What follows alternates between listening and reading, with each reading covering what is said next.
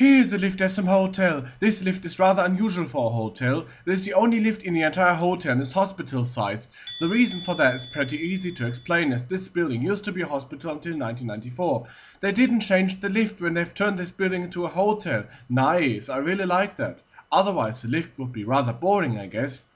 The building is 1950s architecture and the lift also looks like that, but it says that it has been built in the 80s. Maybe it replaced an older lift. The cap walls look older than the 1980s. The motor and buttons are from the 80s. Okay, let's ride it!